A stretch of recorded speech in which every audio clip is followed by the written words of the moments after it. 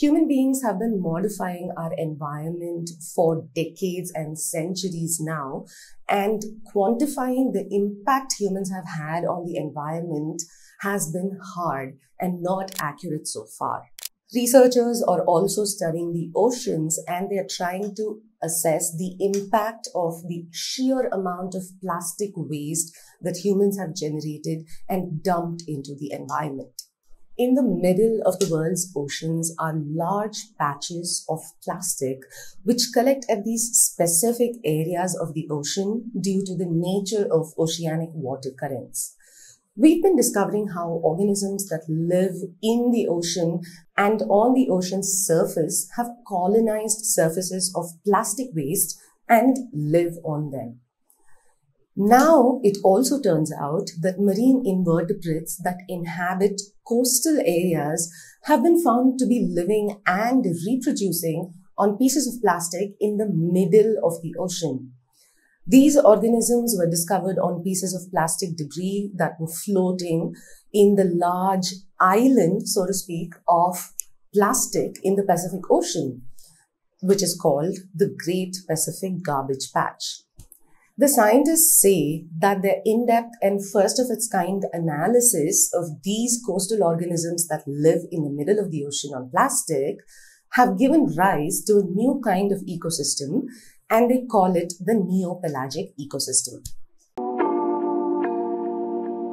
Marine species are known to float throughout the open ocean on pieces of debris, with plastic debris providing a surface that persists for a long time. The process by which organisms hitch a ride on floating debris and live on it and reproduce on it is called rafting. It is a widespread phenomenon in the ocean, but it is not well studied or well characterized just yet. Typically, raft material tends to be floating vegetation or pumice stones from volcanic regions. Natural materials, including glass and metal, decompose quickly, relatively, in the open sea. But plastics survive for decades, and theoretically we know that they will survive for up to thousands of years. And this plastic that is found in the ocean was originally used in fishing gear to make ropes, fishing nets, floats, etc. The extent to which organisms use floating plastic as their permanent home surface had been unclear until now. To understand how marine organisms thrive and reproduce on plastic waste surfaces, this team collected 105 items of plastic waste across 10 categories. These categories were ropes, nets, buoys, crates, eel traps, fragments of plastic, jugs or buckets, bottles, other household items, and other pieces of plastic which they call wild card. These items were at various stages of deformation, including debris that looked relatively new and ones that had likely been floating for many years or even decades in the ocean. Collection was done between November of 2018 and January of 2019, and most pieces of debris were unidentifiable. Some pieces had markings that indicated that the debris were originally from manufacturers from Japan and North America, but a majority of it was unidentifiable. The team found that when they analyzed these samples of plastic debris and organisms that lived on them, the most diversity of species was found on ropes, followed by nets and bottles. They also discovered that nearly all of these species were of Northwest Pacific origin. These included native Japanese coastal species.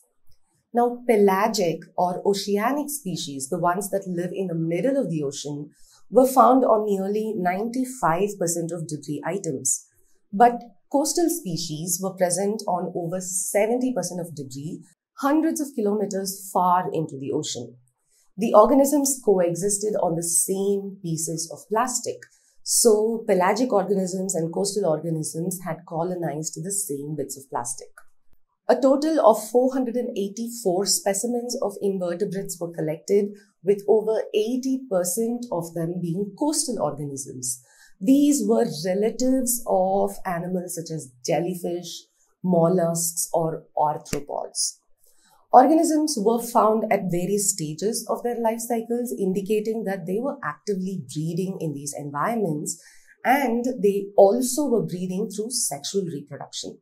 The research team had American, Canadian, and Dutch authors, and they suggested that the discovery shows that coastal organisms are capable of surviving long-term and reproducing on floating pieces of plastic hundreds of kilometers away from the coast in the ocean. They suggest that these findings are evidence of a new type of ecological community that is being created in the ocean, which they call the Neopelagic community. Floating waste in the ocean gets moved around through ocean currents, accumulating within gyres or large ocean currents that move in circulatory patterns accompanied by wind currents. The Great Pacific Garbage Patch actually consists of two garbage patches, the western patch off the coast of Japan and the eastern patch off the coast of California. Both these smaller patches are joined together by a section of plastic.